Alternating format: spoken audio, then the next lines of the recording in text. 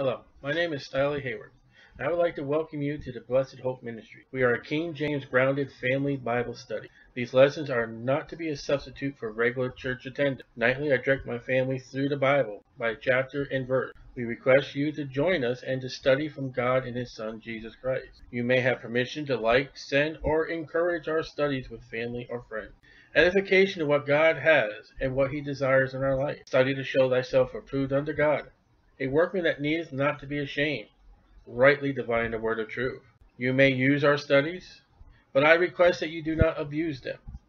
For YouTube videos, subscribe below for more videos, and place the thumbs up, and leave a comment or email me. Thank you.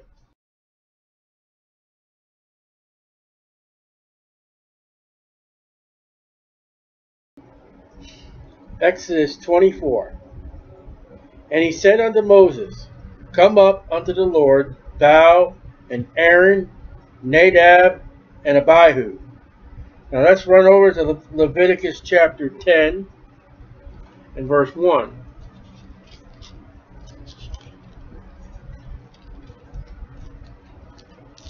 Let's open it. Leviticus 10:1. You can see the position of some of these people. All have sinned. I don't care where you've been, what you've done, and Nadab and Abihu, the sons of Aaron, took either of them his censer, and put fire therein, and put incense thereof, and offered strange fire before the Lord, which he commanded them not. And there went out fire from the Lord, and devoured them, and they died before the Lord.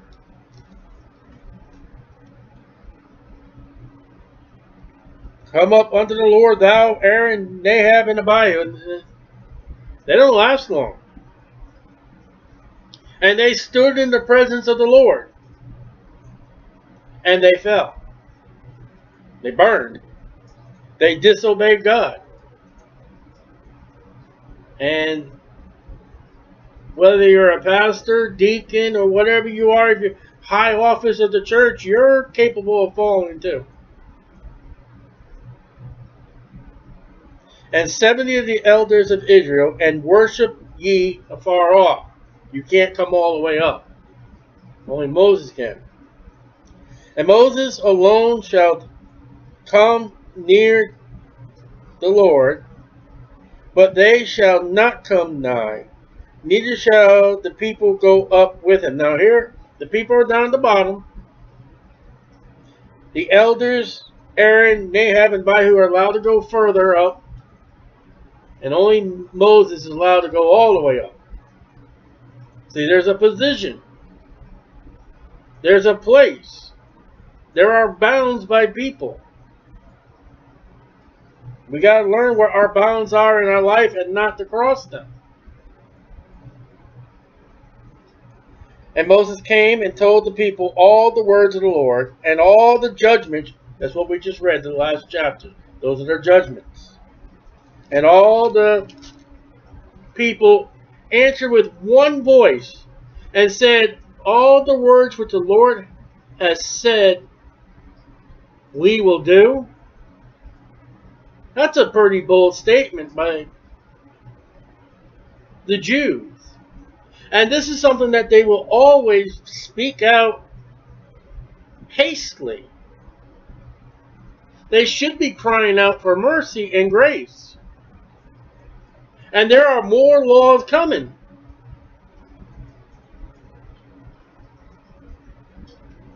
And Moses wrote all the words of the Lord. So now he puts it in writing what we did. What did Moses just write? This is what we just read. The last few chapters. Now Moses put that in writing. Before he tells the people, all right, you guys going to do it all? I'm going to make sure you're going to be hold to your words. I'm writing it down. Now it will be in writing. And rose up early in the morning and builded an altar under the hill and 12 pillars according to the 12 tribes of Israel. And he sent young men of the children of Israel, which offered burnt offerings and sacrificed peace offerings of oxen unto the Lord. And Moses took half of the blood and put it in basins. Last time they did this, they're coming out of Egypt. And half of the blood he sprinkled on the altar. I don't know if he uses the hyssop, but boom, boom, boom. We're making a covenant, we're making a pact, we're making an oath. Now notice it says sprinkled blood. And there are religions out there that will sprinkle water. You got the wrong sprinkling. Baptism with water is immersion. You want to sprinkle anybody, you're supposed to use blood, but who would want to use blood? Ew. And he took the book of the covenant, what we've read so far, and what we're reading right now. Here it is. It's written down what God told him, and this is what we'll do. And read in the audience of the people. Again, he just reread what we've been studying the last few nights. Verily, verily. He's already told them what the testimonies and judgments are. He wrote them down. Then he reads them back to the people. Maybe give them a little second chance, maybe. And they said, all that the Lord has said we will do, and be obedient. Do you believe what these people are saying about the law? Where today we know you can... Oh, wait a minute. Let's go to James chapter 2, verse 10. Now, we got to go all the way to the New Testament about this one. And this is important to what they say. James 2:10. A born-again, Bible-believing Christian knowing what the Scriptures are, both Old and New Testament. James, writing to the children of Israel about the law. There's no shadow of a doubt in James 2:10 as we write this note. All that we will do. Okay, ready? For whosoever shall keep the whole law, and they haven't been given the whole law yet. Wait till Leviticus. Wait till Deuteronomy. When Moses gives them the law by God when they get into the land. The law in Leviticus is the law as they travel. Deuteronomy is when they finally get into the land. James 2:10. Whosoever shall keep the whole law, everything that God says we will do. That sounds good. And yet offend in one point, one particular point of the law. He is guilty of all. And remember the other night when I took you to Joshua, the last chapter, and Joshua says, we're going to worship God. Yeah, we'll worship God. We'll get rid of those idols. Thou shalt have no idols. We've already read that. That's already been written down. And they still carry their knick-knack paddywhacks around their neck. But all we shall do. No, you're not. No, you haven't. Do you know what's coming up? What was it, 33, something like that? You know what's coming up in Exodus? What chapter is that? 32, I believe it. Yeah, 32, I think it is. 32. You know what's coming up in 8 chapters? They're going to make an idol. They're going to worship it. And they're going to have a great fellowship with that and play. And wait to see what God's reaction is to Israel from doing that. All that we will do. Graven images? Chapter 32, you ruined that. You shall have no other gods before me. Chapter 32, you ruined that. Aaron, thou shalt not bear a false report. Well, I threw in this gold and poing, and out came this calf, Moses. Liar.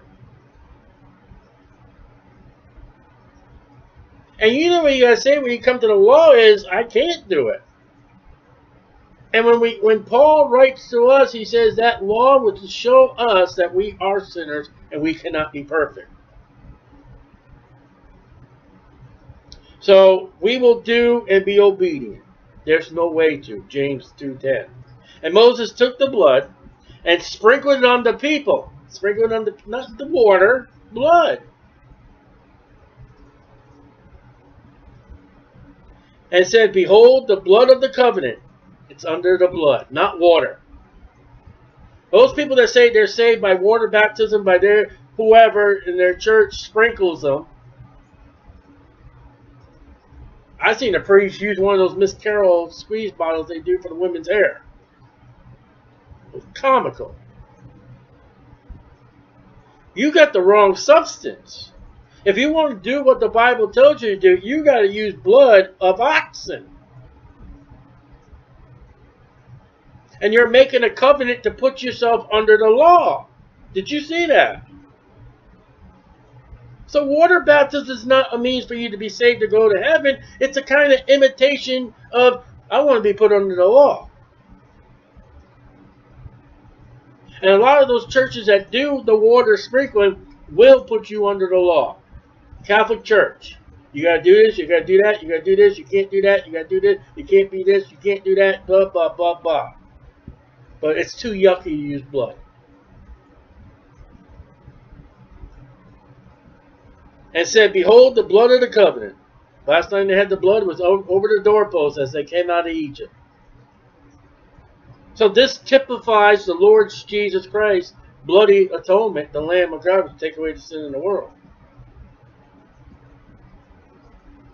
Which the Lord has made with you concerning all these words. And you know how Jesus Christ fulfilled this? He fulfilled the law 100%, and his blood took care of our sins. Where I can't.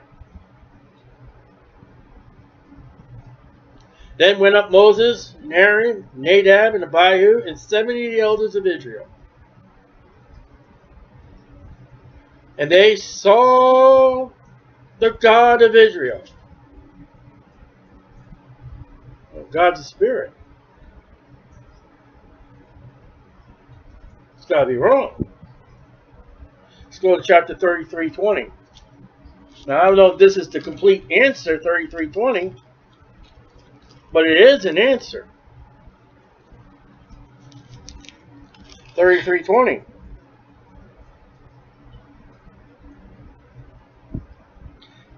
The Bible says, and he said, God said to Moses, thou canst not see my face, for there shall no man see me and die. And live. And the Lord said, behold, there is a place by me, thou shalt stand upon a rock.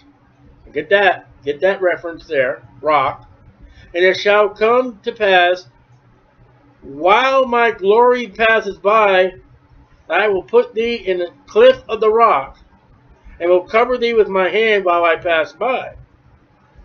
I will take away my hand, and thou shalt see my back parts, but my face shalt thou not see. So over here, the Bible records that Moses, Aaron, Nadab, Abihu, and the 70 elders saw God. But they did not see his face. You can't see God's face. Never have a man ever saw God's face. Except, I would assume, Adam and Eve before the fall. Maybe after the fall of Genesis 3, and then those that looked upon the face of Jesus Christ. I think it says Isaiah or Ezekiel saw God. I believe it's Ezekiel. What are you going to do with that? And they saw God of Israel, Jehovah. And there was under his feet, as it were, a paved work of sapphire stone. That's a red or blue. Mostly red. It does come in blue. As it were, the body of heaven in his clearness. The paved work, or is that God? If it's God, it was like kind of like a ghost image. It wasn't a body shape, and that would match that God's a spirit. They saw some kind of spirit of God. But the Bible says they saw God. And yet Jesus said, no man has seen God at any time. So they probably seen Jesus Christ.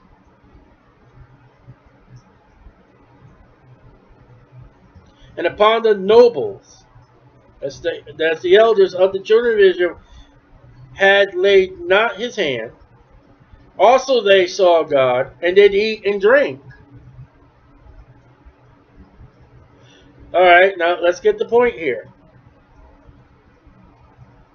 Moses, as we're going to read, Moses is going to tell Aaron, get down there. Go back. I got work to do with God. Go back down to the people. Now let's get this. They saw God. They're eating and drinking with God. How does that happen? I cannot tell. I don't know. But the Bible says they saw God. And in chapter 32, Aaron's going to make another god, and he's going to sit down and eat and drink with them and party. Aaron's right there. He saw God. And the people go, well, make us gods. And then he'll say, these are the gods. The people say, these are the gods that brought us out of Egypt. Aaron saw God.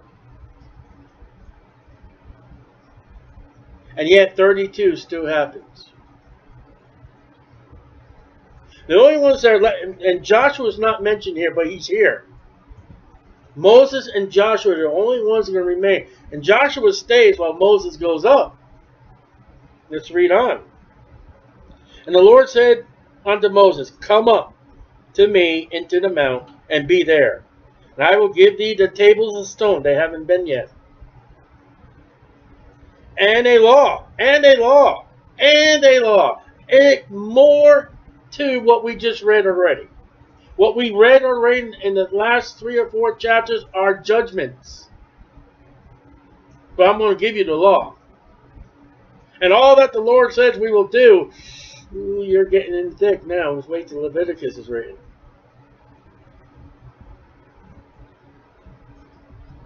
And commandments, which I have written that thou mayest teach them. God's already written it.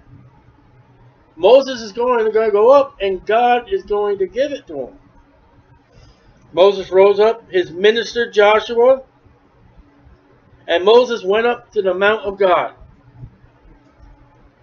And he said unto the elders, that's the 70 elders, tarry here for us, me and Joshua, until we come again unto you. They can't wait in 23.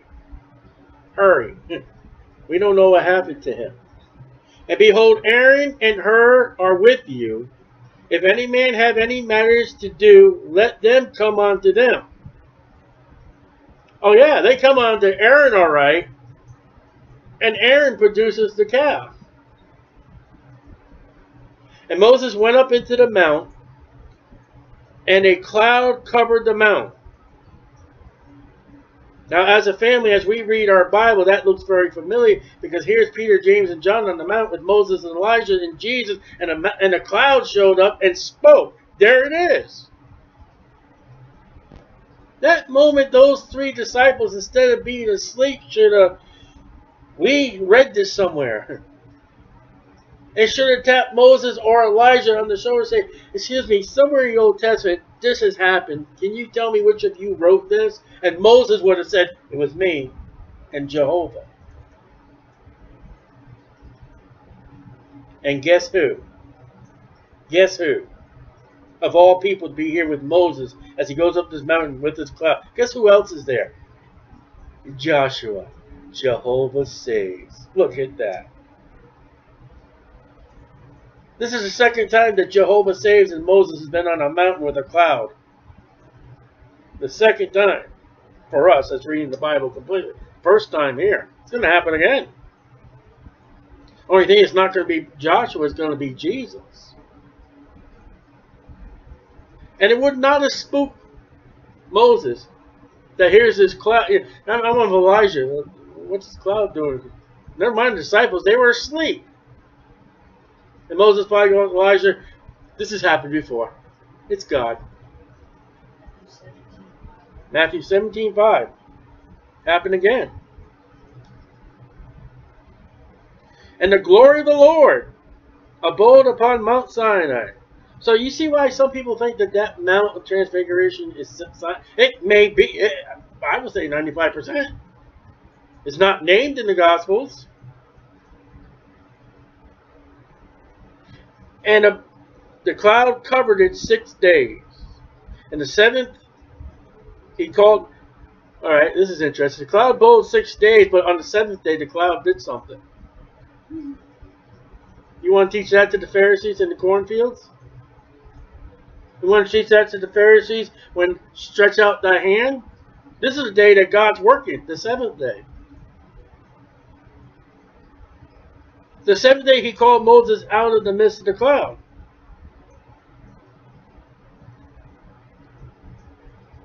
I think if you run those references, I think it's the seventh day they go up Mount Trent. I think it is. And the sight of the glory of the Lord was like devouring fire. Our God's a consuming fire.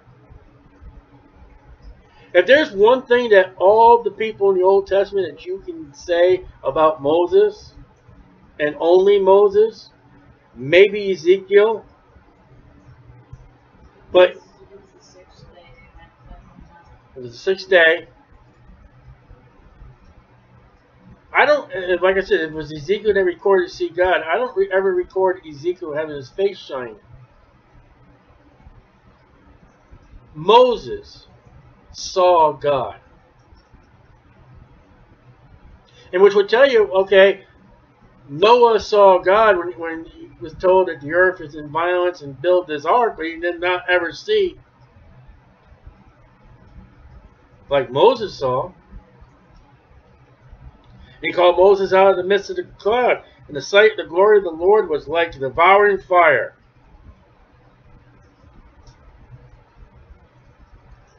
So if you don't see God on God's terms, you're going to go into a fire.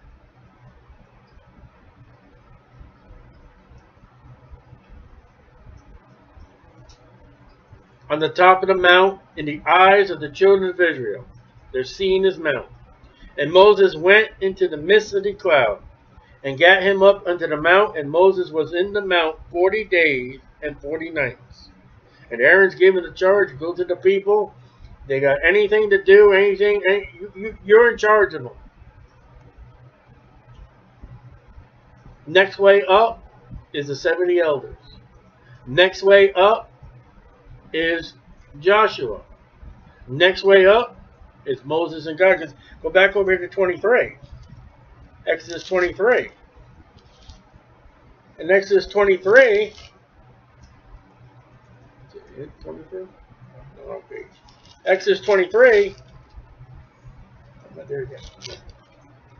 Aaron's down with the people, making that calf. So let's verse number